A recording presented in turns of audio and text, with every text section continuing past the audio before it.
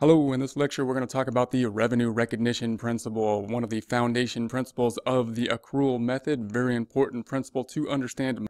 The basic question to ask for a revenue recognition principle is, when should we recognize revenue?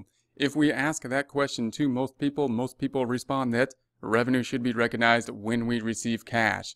That is not exactly when we're going to recognize revenue under a revenue recognition principle. And the reason people think that most of the time is because we start to equate cash with revenue, because we tend to get paid most of the time in cash. That's why we have cash. But in order to understand the revenue recognition principle, we need to understand that revenue is not equal to cash.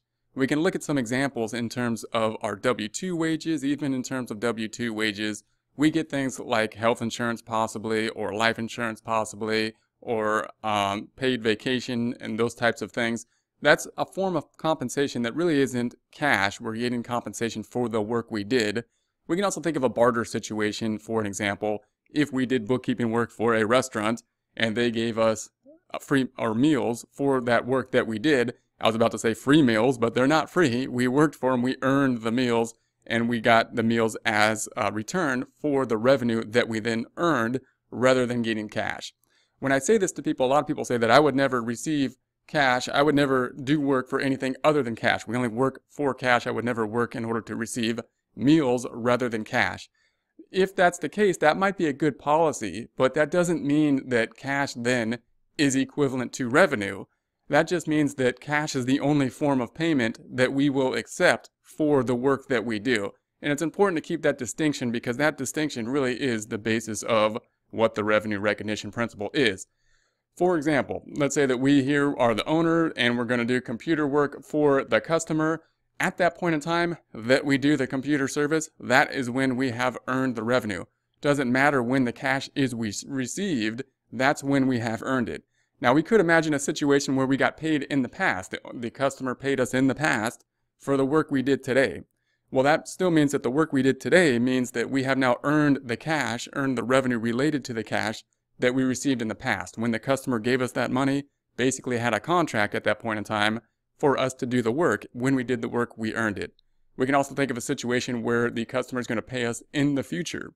In that situation, we earned the revenue today still when we did the work, and the customer is fulfilling the contract in the future when they pay us with the money. And of course, we can think of a situation where the customer pays us at the same point in time. And at this case, we are recognizing revenue at the same point in time we received cash. However, there's a subtle difference.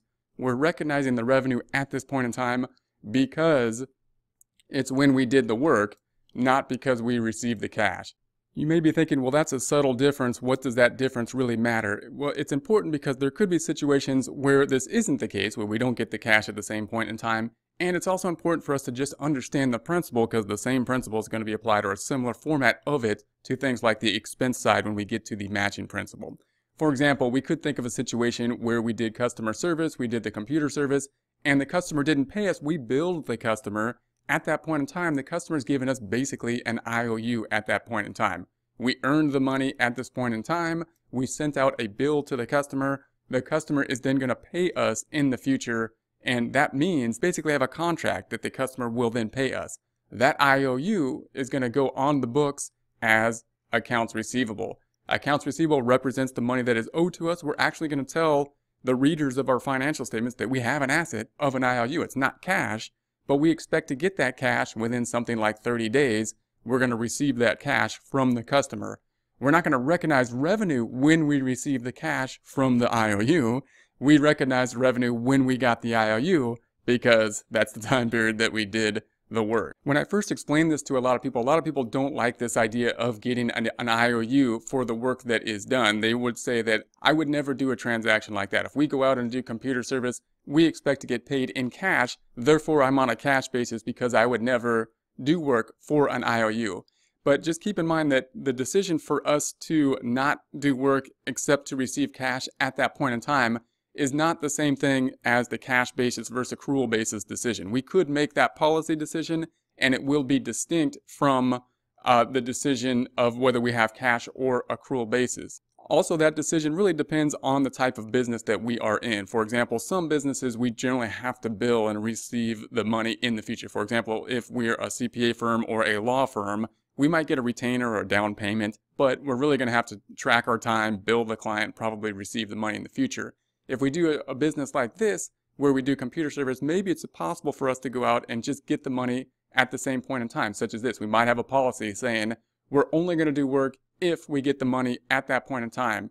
Again, that doesn't mean that we're necessarily on a cash basis. We could still be on an accrual basis. It just so happens that we are recognizing the revenue at the same point in time that we get the cash, but we're doing that because that happens to be the point in time in which we did the work. Important distinction, because we're going to use a similar principle on an accrual basis when we move to the expense side of things with the matching principle.